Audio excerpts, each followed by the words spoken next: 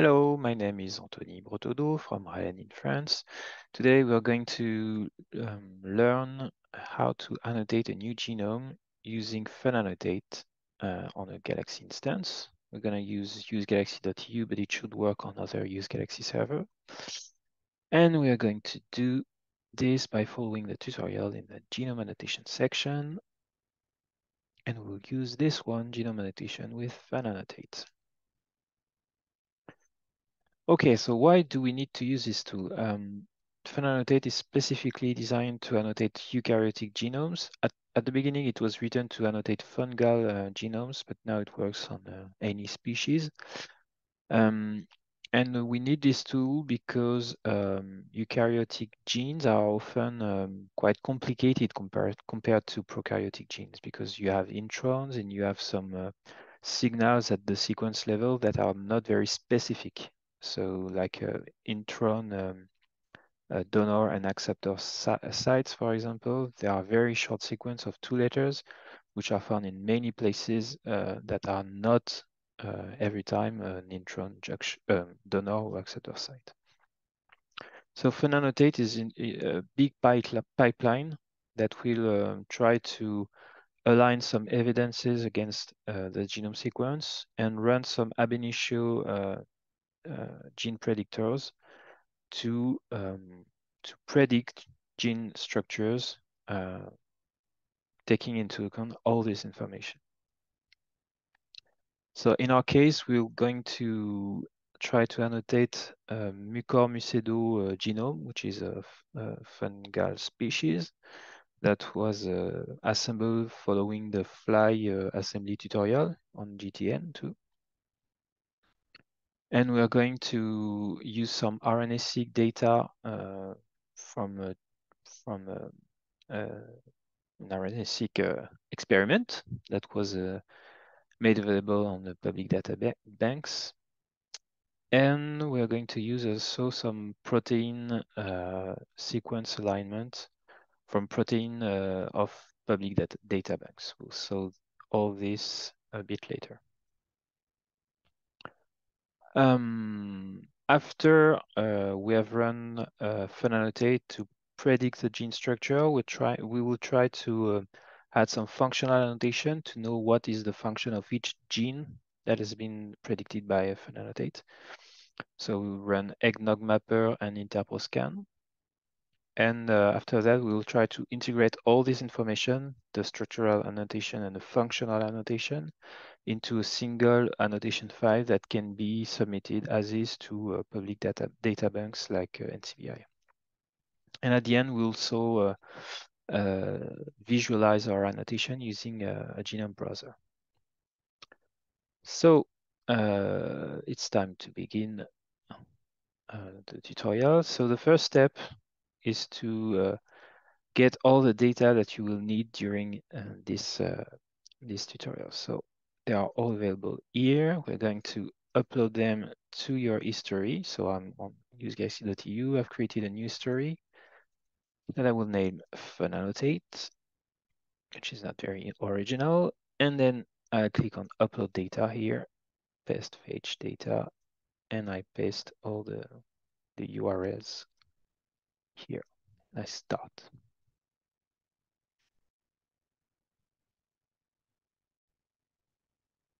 Okay, so the data sets are now uploaded. So let's have a look at them. The first one here is the genome sequence as was generated by the fly tool if you look at the fly assembly tutorial. So it's the Mucor-Mucedo genome where you only have the sequence, and it has been masked using a repeat masker. Yeah, with the human data set. You can see how it was masked following the repeat masking tutorial, which is also available on the GTN. Other data sets include RNA-seq data. So it's paired end data, sequencing data for an RNA-seq experiment. So it looks like this, and it comes from a public data set from SRA. So you have the R1 reads, the forward reads, and the reverse read here. So this will be used by Funnotate to see where there is expression along the genome sequence. And Funnotate will also use this protein sequence file, SwissProt subset. These are sequences from the SwissProt data bank, which is a bank of very good quality protein sequences. It's a subset, which means we have only kept nearly 4,000 sequences from SwissProt. It's a subset because we wanted a smaller data set to make the tutorial a bit shorter, to have some quick processing by Funnotate. But for real life data, real life annotation of a genome, you will use the whole SwissProt data banks. And the two last data sets are alternate annotations. In fact, it's a result of running Funnotate on the same genome, but with different setting. And we will see at the end of this tutorial how to compare the annotation that you will generate and this one to see which one is the best of the two. Okay. So now to run Funnotate, the first step is to prepare the RNA-seq data to align this data along the genome to produce a BAM file that will be used by Funnotate then. So to align RNA-seq data, we will use star. So RNA star here, which is a tool designed specifically to align RNA-seq data along a genome, taking into account intron and exons, as you would expect for this kind of data. So this is paired end data, and we only have one experiment, so we will use individual data sets. The forward reads is R1 and the reverse one is R2. And we will use a reference genome that is in the history. It's genome masked, the file you have just uploaded. And we will set this value, the length of the SA indexing string to 11. Why do we do this? Because 11 is the recommended value for this genome size, and you can guess this value if you run star a first time on your genome and look at the output. And that's what I did. And I saw that star was telling me, hey, you should use 11 for this option. So that's what I did. That's it. We're going to run it this way. And well, if you have multiple RNA-seq data files, you can align them all with RNA star. They will produce each one a specific BAM file as output. And at the end, you can merge them all with a merge SAM files tool here. And there you can select all the BAM files you have generated. When it's finished, you can see that you have the BAM files that you will use for Funnotate. It's the half gigabytes of data in binary format that you can't really read like this. This file will not be used. It's the splice junctions position on the genome. We will not use it. And you have this file, which is a log file of what was aligned by a star. And if you look at the statistics, there is one that is very interesting. It's this percentage, which says that 96% of the reads were uniquely mapped onto the genome in the expected orientation. So that's a very, very good score. And it's normal because, in fact, the RNA-seq data here is not the raw data that was downloaded from SRA. In fact, we've reduced it to a subset of reads that are mapping onto the genome to once again to make the Funnotate and RNA star run faster during the tutorial. Anyway, So now we have this map file, and we will use it to run Funnotate. So now we will run the structural annotation prediction using Funnotate predict annotation. So it is this tool here, and we'll see which setting we will adjust. The first one is which genome we want to annotate. So this one is easy. It's the genome mask sequence, still the same. Then you have this Funnotate database. So this in this box you have to select you should select the latest version. So for usegalaxy.eu it's this one. You can have other version on other usegalaxy servers, and if there is no version, you should contact the usegalaxy administrator to install it from the admin panel. Okay, then perfect. There is this information after that that Funnotate requires to have some information about the genome we're trying to annotate. So the species is Mucor mucedo.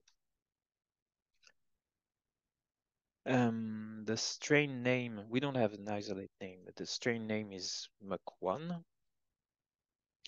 And there is this box where you can select if it's a fungus species or not. Here we will keep no.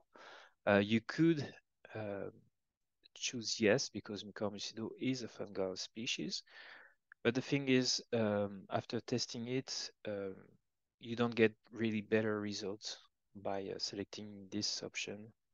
And you might even get some errors during the process. So in this case, we'll use a no. And in most cases, it's fine to use no.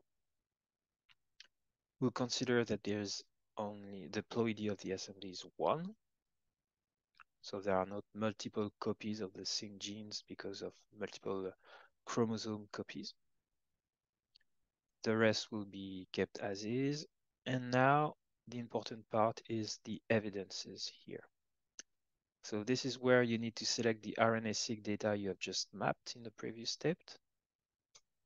So Funnotate will use this data to train ab initio predictors like Augustus and GeneMark to recognize a gene on this specific genome.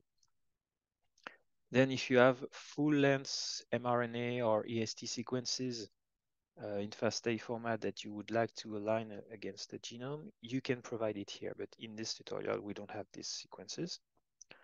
So we just skip it. And here, you can select protein sequences to align against the genome. In real life, you would use this default option, use UniProt KB SwissProt. That is already provided by Funnotate. So it's the full set of SwissProt proteins to align against the genome. Even if there are proteins from very distant organisms, Funnotate will try to align it, and if it's too distant, in worst case scenario, this sequence will just not be aligned and it won't pollute the results you will get from Funnotate. In our case, I said at the beginning that we are going to use a subset of SwissProt to make it faster. So this is this FASTA file. We'll leave the defaults here. And then there is this option to tell Funnotate how it should use Busco to try to train the models, the ab initio predictors, to recognize gene on this genome. So here we will select the taxon which is closest to our species, and we have some Mucorales DB, so it's cool. Select it. And we will select also an initial Augustus species that is quite close to our organism, which is Rhizopus oryzae, which is another fungal species. Okay, so then we will not filter the output. We'll keep everything, but you can choose to keep only gene models that have a specific minimum intron length or maximum intron length or minimum protein length. That's what you can select here. You can finally tune each sub-command that is run by Funnotate, so Augustus, GeneMark, and EVM, for example. We will not do it here. Defaults are fine. And here, we want to keep all the outputs of Funnotate. So we select all like this.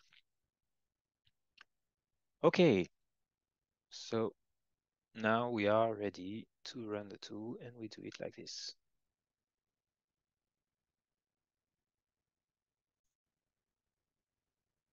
So you get all this data set produced by Funnotate. Let's have a look at each one. The first one is annotation in GenBank format. So it's the list of all the genes that were detected by Funnotate on the genome with their position and their an automatic name, which is just Fun 1, 2, 3, etc. And the protein sequence that was predicted for this gene. And they all have an hypothetical protein name because it's just a structural annotation. There is absolutely no functional annotation at this step. And that's it. Then you have the same information in GFF format here, which is another very standard format like this. So you have this exact same information with the position on scaffold 1 from start to the end. There's a gene with this identifier. And in this gene, there is one mRNA with 2 exons and 2 CDS sequences that are part of these exons. And you have this on all the genome. Okay, that's cool. You have the NCBI TBL annotation file, which is quite similar. It's another format describing all the genes that were predicted. And then you have 3 important files that are the protein sequences. So it's a FASTA file with a sequence of each gene that was predicted. So the protein sequence. The same thing for the mRNA sequence. So the full mRNA, including any UTR, 3' or 5', and the CDS sequence here, which is only the translated sequence of each gene that was predicted. So if there are no UTRs, the sequence in CDS is the same as in mRNA here. And then you have a few output files. So the TBL2ISN error summary here will give you some statistics on potential problems that were found by Funnotate in the genes that were predicted. So it tells you that there is one gene that is probably a partial gene where a part of it is missing. There are 600 genes that have a very short exon that is maybe problematic or maybe not. It's Funnotate is not sure of that. And there is more than 400 genes that have a very, a rare splice consensus donor site, which means it's an atypical sequence for a donor site of an intron. Okay, the same thing detail for each of these hundreds of genes. You have every time it tells you that at this position on the genome, the gene that was predicted with this name have a short exon. So you can review this list if you're interested and check what to do with it. And finally, there's a stats file, which is maybe the most important one, that will give you a lot of information on the result that was generated. So first, it gives you information about the Funnotate version, which tool exactly was run by Funnotate with which data, with exact versions. So as you can notice here in the video, I selected 2023 version of the Funnotate, but here it's 2022. It's just because I made a trick on the data sets here. So in your history, it should be 2023 or the version that you selected in the form. So you have a few statistics on the assembly that you analyzed. So the number of contigs, the length, the N50 and the GC content. So this one should be the same as what is produced in the fly assembly tutorial. And finally, what we were looking at, looking for at the beginning, it's the number of genes that were predicted by Funnotate. So here it produced 14,000 genes and a bit less mRNAs and a few tRNAs. So Funnotate is also able to predict tRNAs. So it means this one, mRNA and tRNA, if you add the two numbers, you get the total number of genes. Other interesting statistics are the average gene length. So it tells you that on average, the 14,000 genes have a length of 1.5 kilobases. And then you have information on the structure of each gene. So the number of genes that have UTR or not. In this case, there's no gene with UTR, which is often the case in this configuration of Funnotate. The number of CDS that have no start codon or no stop codon, which can happen sometimes if the scaffold is not complete, for example. The total number of exons, how many transcripts have multiple exons, how many have only one exon, what is the exon length on average or the protein length.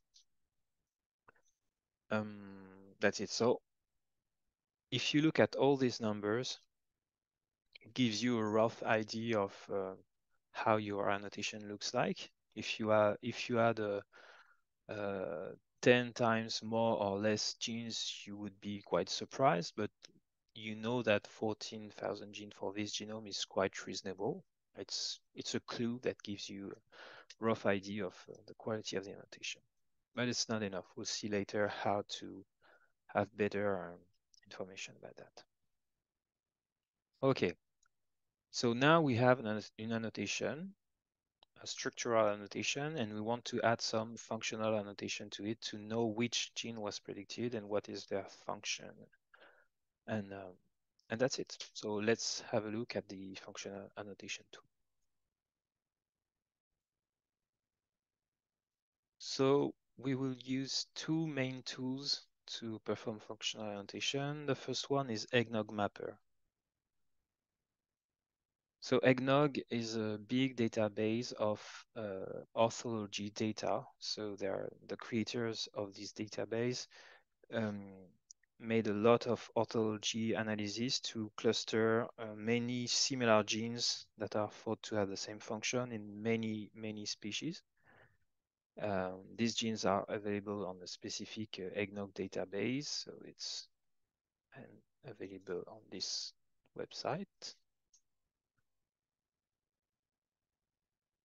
like this. So you can see that there are 5,000 organisms that were used, and it produced more than 4 million orthology groups. And with this tool in Galaxy, all the protein sequence that were predicted by Funnotate will be compared to all the orthologs sequences from the Eggnog database. And every time there is a match, the Eggnog Mapper tool will get all the functional annotation that is available in the Eggnog database for the corresponding orthology group and get this information and assign it to the genes the gene that was predicted by Funnotate. This is quite useful. So it's very simple to use. You just need to select the correct version of Eggnog database. If it's not available, you should contact the Use Galaxy administrator to install it. Then you have to select which sequences you want to analyze. So it's just the result of Funnotate, the protein sequences level. here. And in output option, all the options can stay with their default values, but in the output options here, you can unselect this one because we want to have some documentation, like, yeah, some comments in the output files to understand what we are generating. So you run this tool, it will generate two data sets, and while it runs, you can run the other one, which is interposcan here. So this one is a huge, huge script. In fact, Interpro is a big database of protein motifs and patterns that were defined by a lot of people in the world, of researchers, specialists of each gene family. And when you use this interposcan tool, it will take each protein sequence predicted by Funnotate and look into it to find any motif that is known into the Interpol database. And when there is a match, you will get the functional annotation that is associated to this motif and assign it to the protein that is matching. That's it. So here, once again, we select the protein sequence that were predicted. We are analyzing protein sequence here. Here, we need to select the latest Interposcan database version.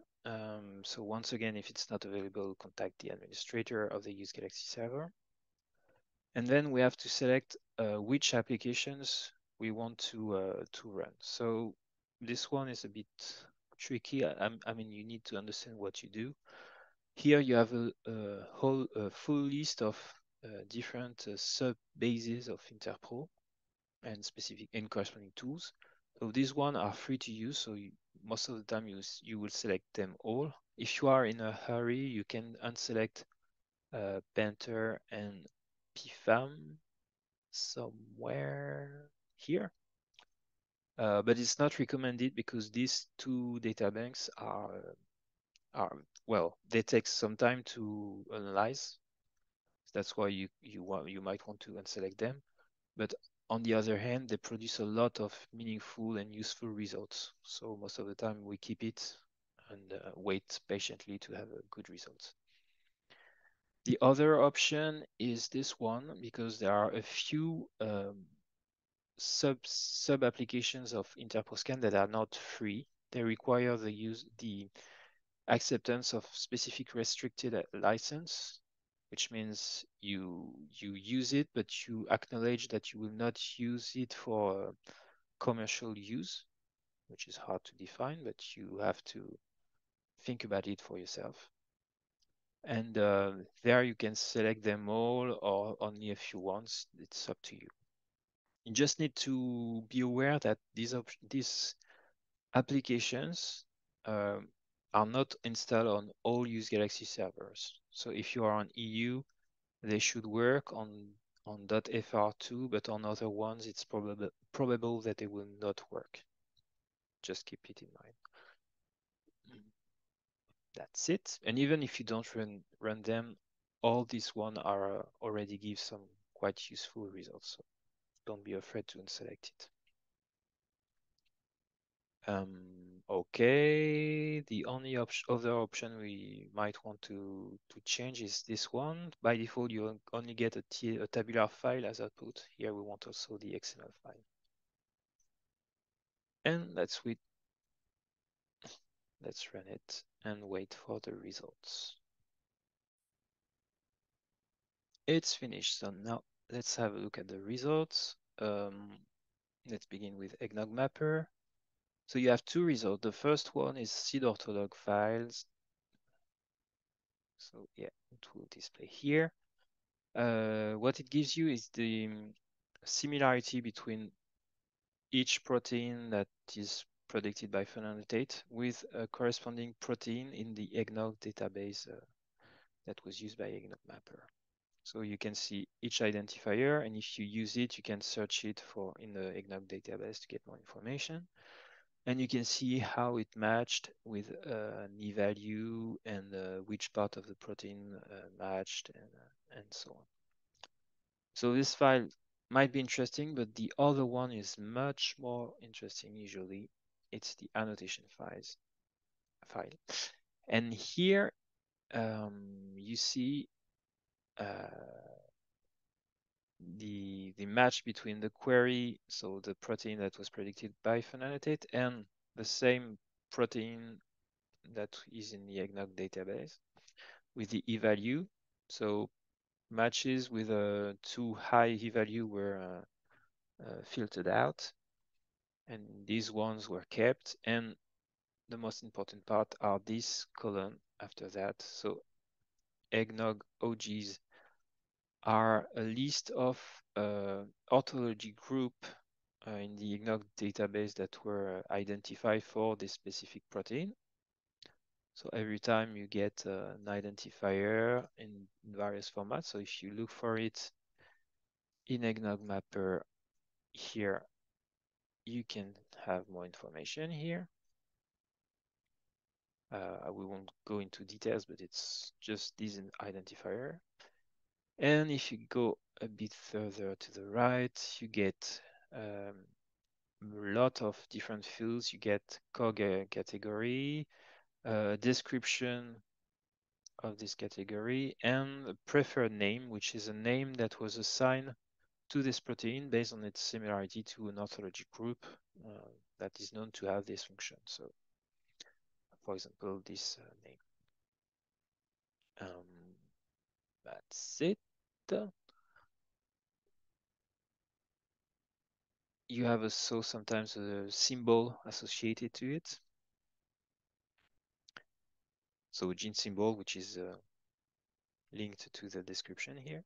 And here you have a list of gene ontology terms. So if you look on Google for this term, this is, oh wait.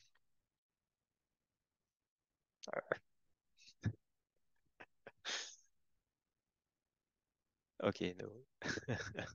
This is funny.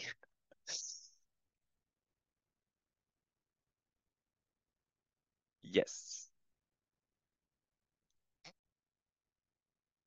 So gene ontology term is just a number corresponding to a very standard vocabulary describing a function, for example, or here a cellular component. So by saying that this predicted gene has the gene ontology term 1, 2, 3, it says that it's part of a histone acetyltransferase complex. So each term like this with a specific number has a specific name and description that has been standardized. And you have a full list like this for each gene based on the eggnog database. So it's very long, like this. After that, you have information that you can get from the KEGG database. It's a bit the same principle of gene ontology, but this time it's based on the pathways. So if you look for this term in the KEGG database, you can find more information.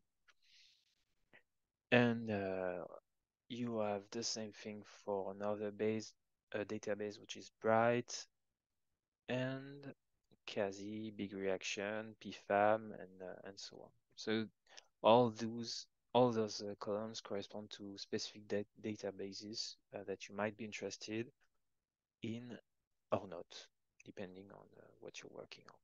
So all the genes don't have information on all columns, which is absolutely normal. So it's nice. Now our genes have names and functions, and that's pretty cool based on eggnog database. And now the same kind of result has been generated by Interproscan using another method, which is very important because at the end you will want to aggregate all the information that you get from eggnog and Interproscan. We'll see that a bit later. So the output of Interproscan says that, yeah, let's have a look at this one. No, this one.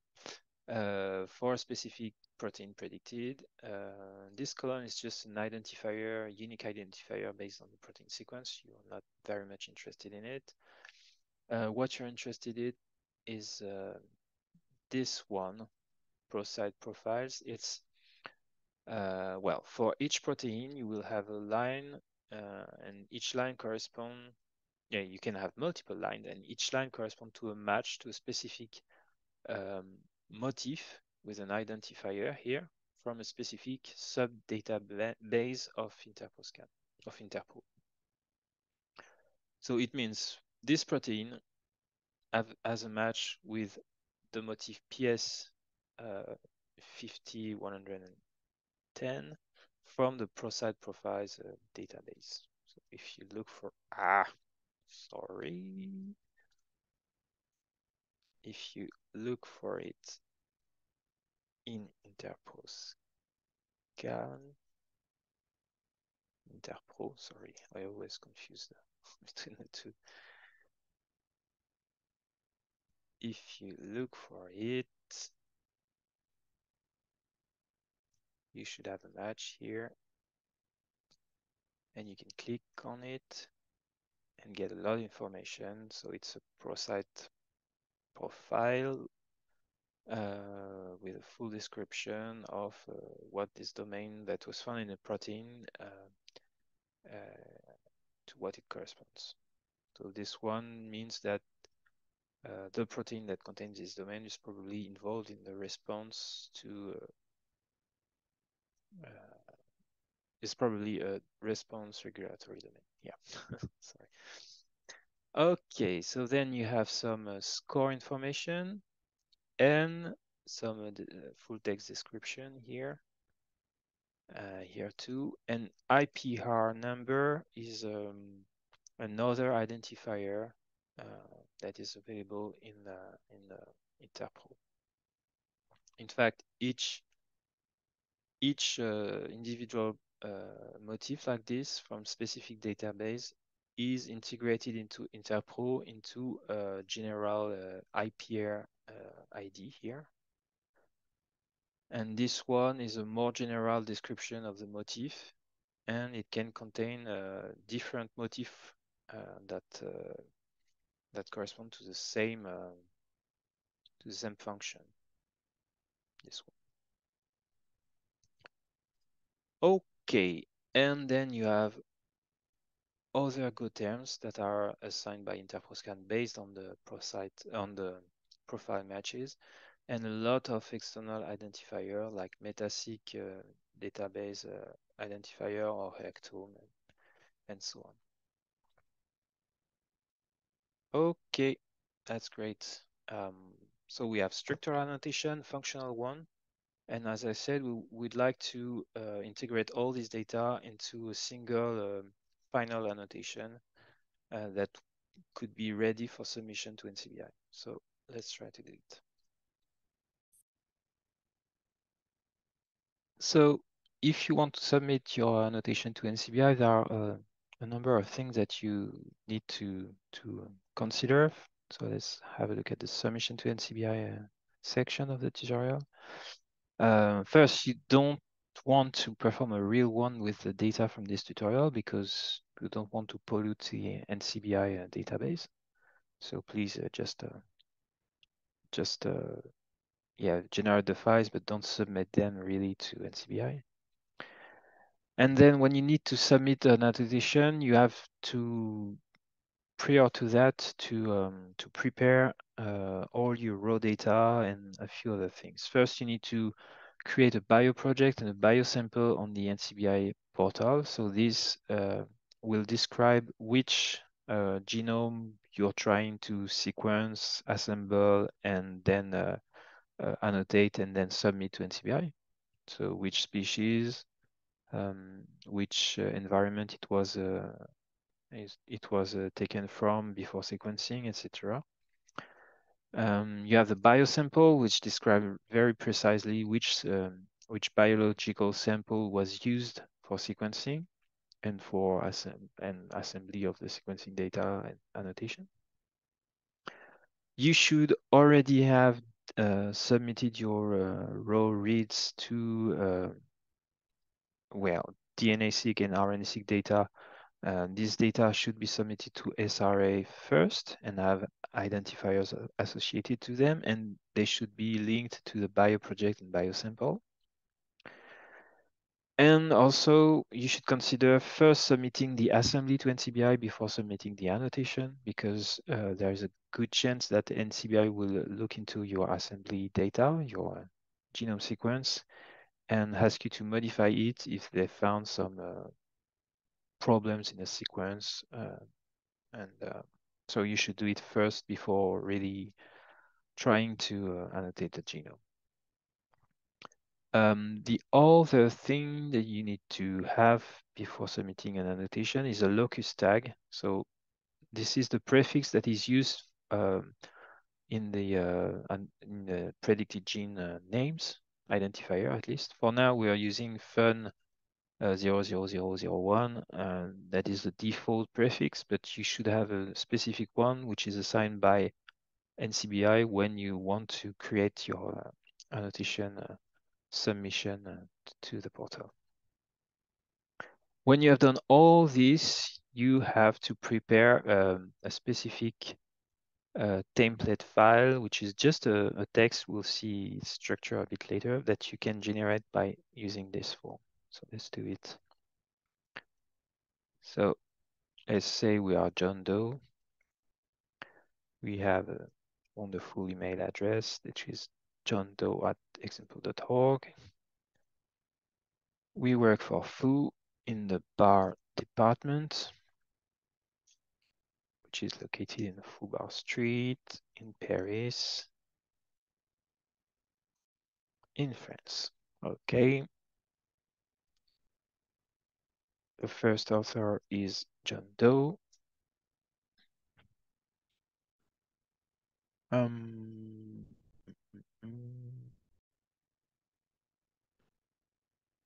Okay, so this field has changed since last time. So here you can write the name of a potential paper you would write on this.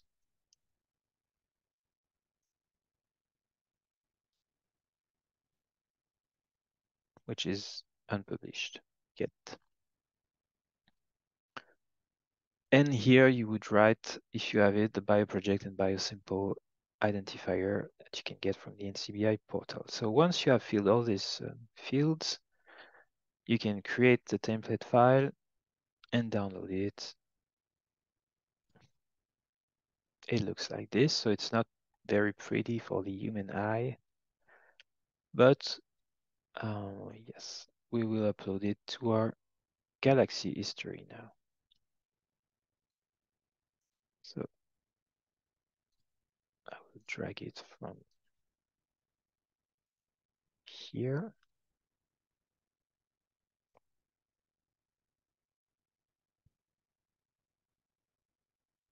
Okay. Oh, yeah, you haven't seen the structure. I will show you it now.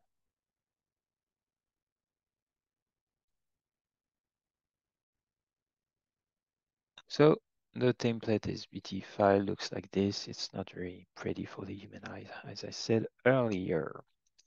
So now we have this template file. We have the result of Interposcan in eggnog mapper and the first predicted annotation by Funnotate. So we want to integrate all this into a final annotation ready for submission.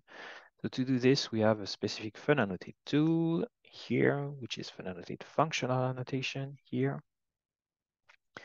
And here we have to select first the Funnotate predict output. So it's a gene bank format. It's the one that was predicted a bit earlier here. Here again, we have to select a specific Funnotate database. So choose the latest one and the same one that used earlier in the predict step. Then you have to select the template from the NCBI submission for portal here. You have to select the eggnog output, so the annotations output here. We don't have anti-smash, which is more of an prokaryotic stuff, so We don't have one for this genome. We have interproscan output in XML format here. And once again, we have to select which Busco model we want to use. So the one closest to our genome is Mucorales.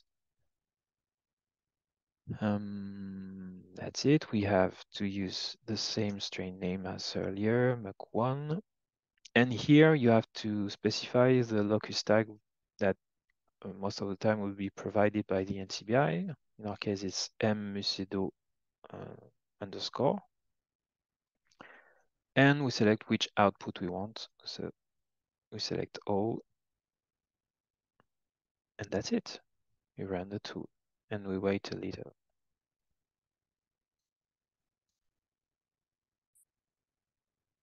So let's have a look at the different files. There are many ones. The most important are GeneBank outputs here. So it's once again all the genes that were predicted by Funnotate. But this time you see that the prefix is different. Here it's M-mucidol as we asked. You have the protein sequence. And for specific genes, you have all the annotation, functional annotation from eggnog and interproscan that is associated to the gene in the GenBank format. So you have eggnog data here with different identifiers and interproscan data here.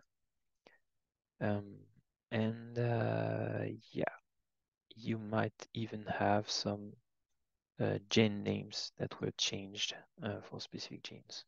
So this one is named TAF51 because eggnog say that it was this name for this gene. That's great. You have this file, which is the same kind of information, but in another format, which is just a tabular format. These ones split AGP, TBL files, seq-in genomes, and scaffold sequences. All these are files that will be asked when you submit your genome to NCBI. So you have it. They contain the same kind of information in different formats, so it's not very interesting to look at them one after the other.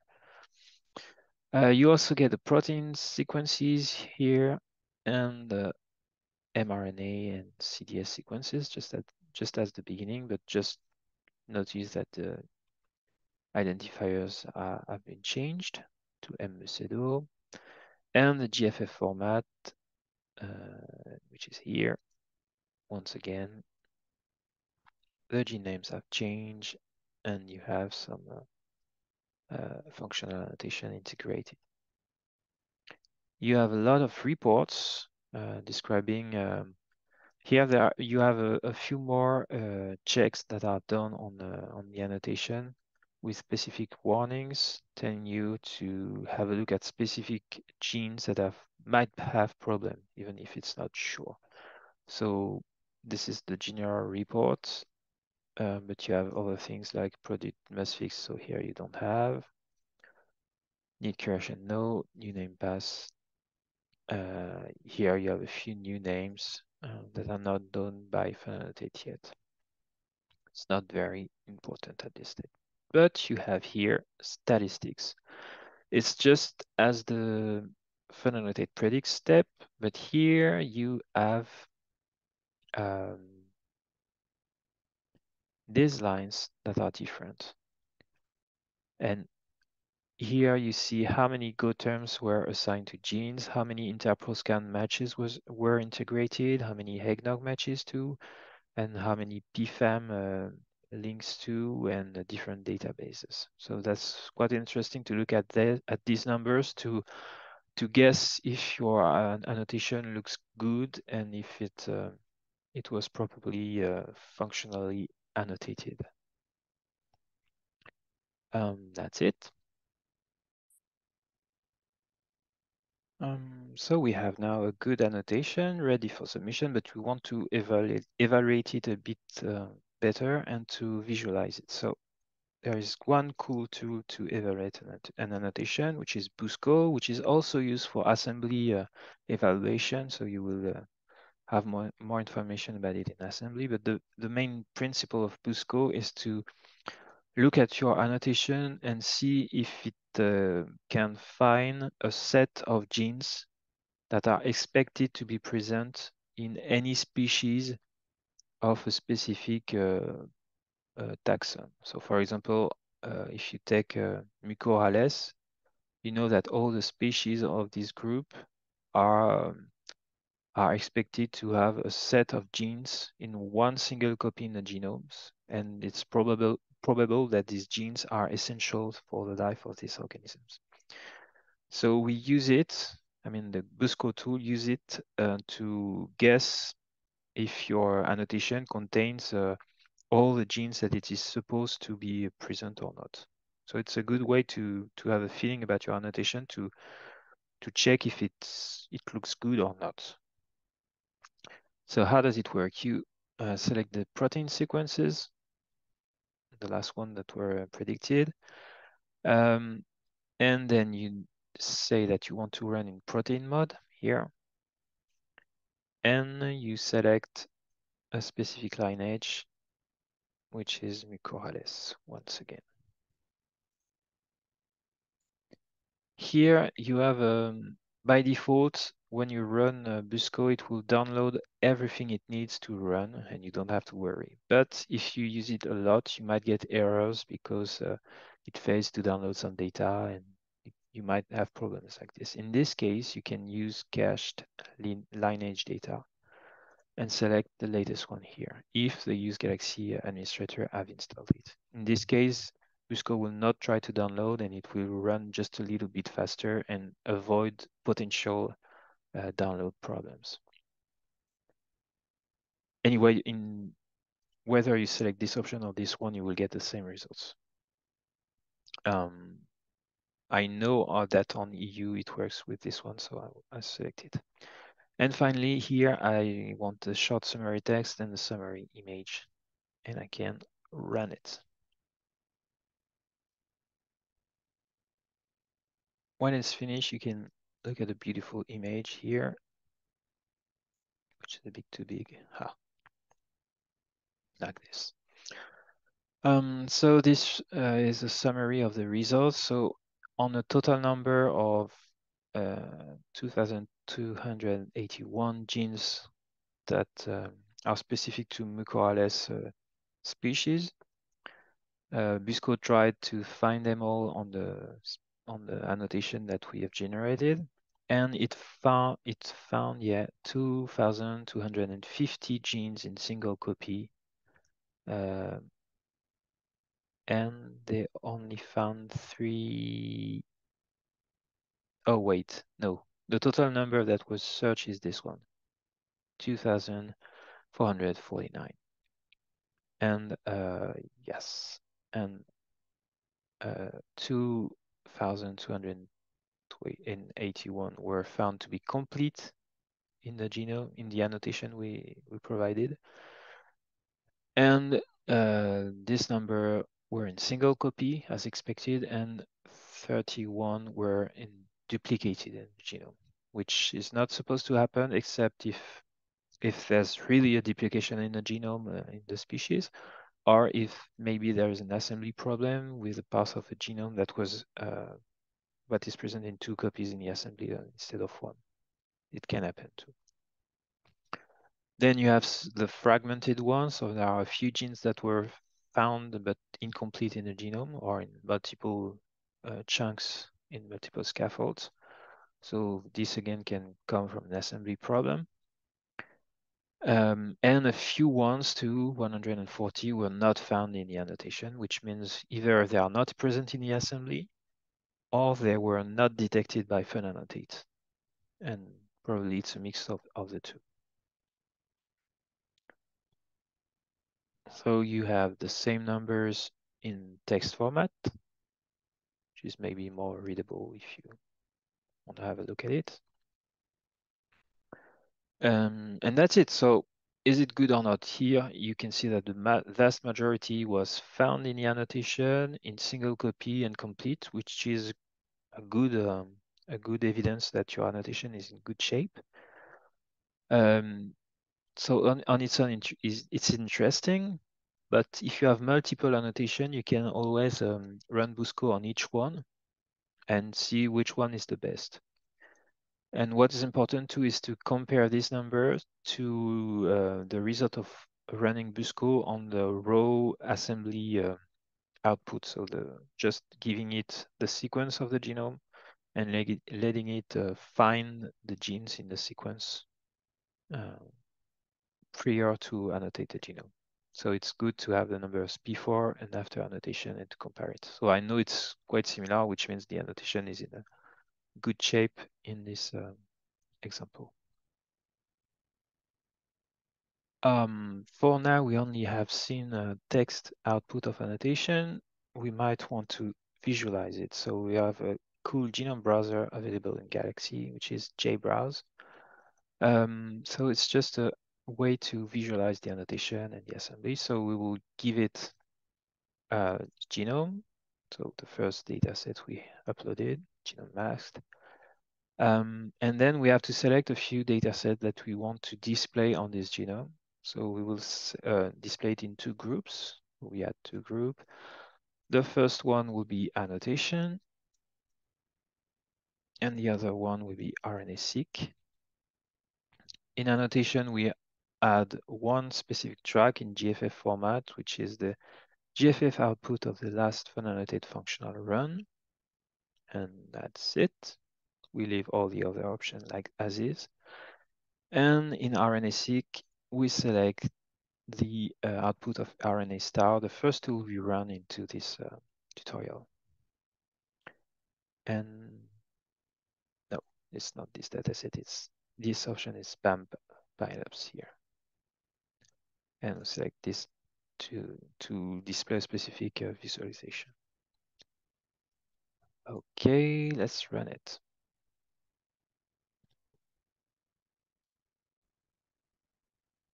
So how does it look? So you can open it here, or what I prefer to do with JBrowse is open it in another tab like this to get the full JBrowse.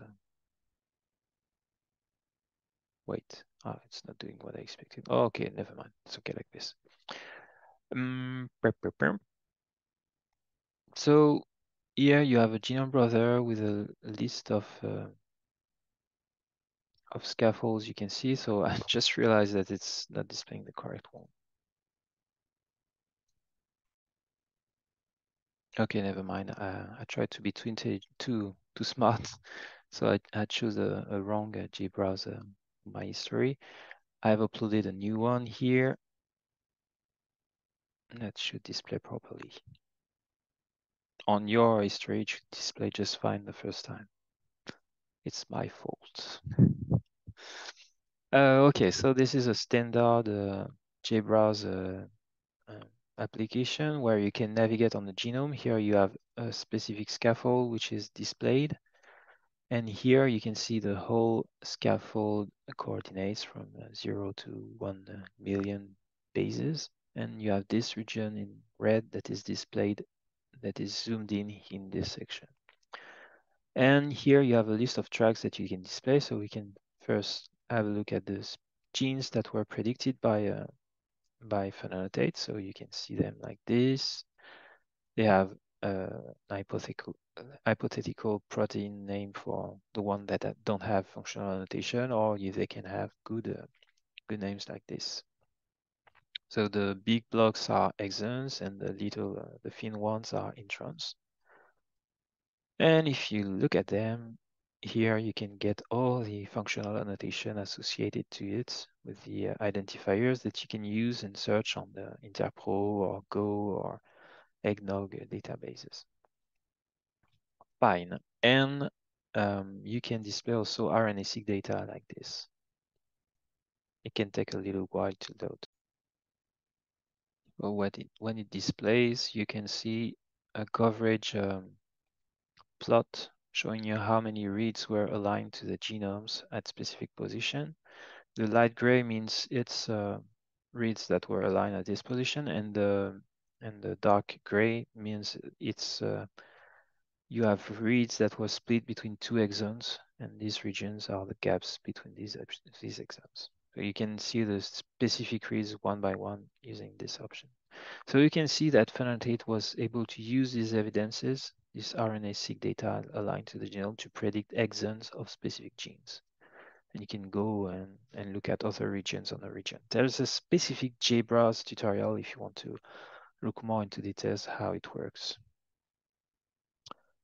Fine. Okay, so now the last things you might want to do with an annotation is compare it to another one. And remember, you have in your history here an alternate annotation that was performed by myself using Funnotate, but with different settings and bad settings, in fact. We'll see how it looks. So the first tool you might want to run is Aegean Parseval. So here you have to select a reference GFF3 file. It will be the one you have generated, and the prediction GFF file, which is the one that the alternate one that you uploaded at the beginning. And the output type you want is HTML. So you just run this. And the other tool that you want to use is Funnotate compare, where you will select genome annotation in GenBank format. So the one you've generated and the one, the alternate one. And here you select once again the latest Funnotate database like this. And that's it, you run it too. And you wait a little. Funnotate compare can take quite some time, and Parseval too, I guess. So be patient or be patient. When it's finished, you can have a look at it. So Aegean will give you an HTML file showing you various details on the two annotations. Here you have a list of scaffolds where you can have more details on each gene, and you have some specific numbers after that. So if you go to the scaffold 11, this one, as is explained in the tutorial, you click on the first locus here to get more information. And here you will see a specific region of the scaffold 11 and a comparison of the genes that were predicted by Funnotate in the two annotation. So this one is the one that was predicted by yourself in the tutorial, and this one is from the alternate annotation. So you can see that based on this, Funnotate, with all the correct settings we use, was able to predict four different genes in different orientations. And if you look at the alternate annotation, Funnotate only predicted one big genes with exons in the same directions and with a huge introns. That's it.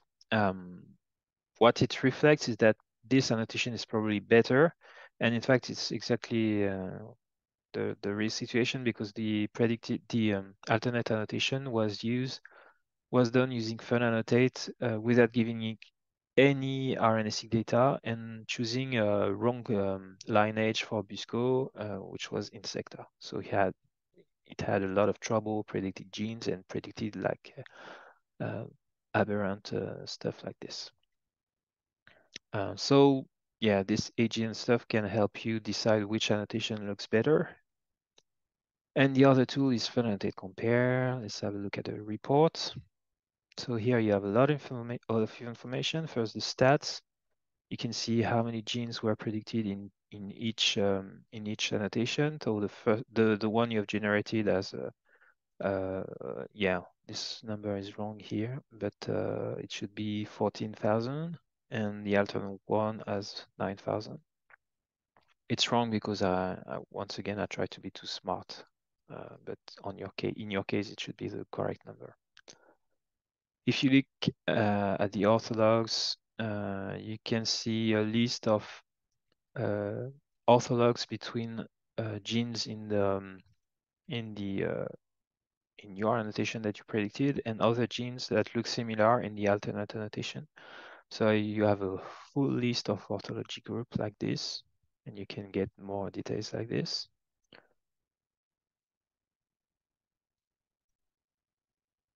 If you look at Interpro, for example, you can see how many genes from the first or the second annotation have a specific Interpro numbers associated to them. So what you can mainly see is that the annotation that you generated have more genes with the corresponding Interpro terms than the alternate one, which is once again a good clue telling you that your annotation is better. It's the same for PFAM and other stuff like MEROPS and so on. And if you look at Go here, you can see some specific Go terms that are under or other represented in each annotation. So in this case, it's not very representative, but in other cases, it can be useful. Okay, so we now have finished this tutorial. As you can see, it's a complex subject, annotation of genomes.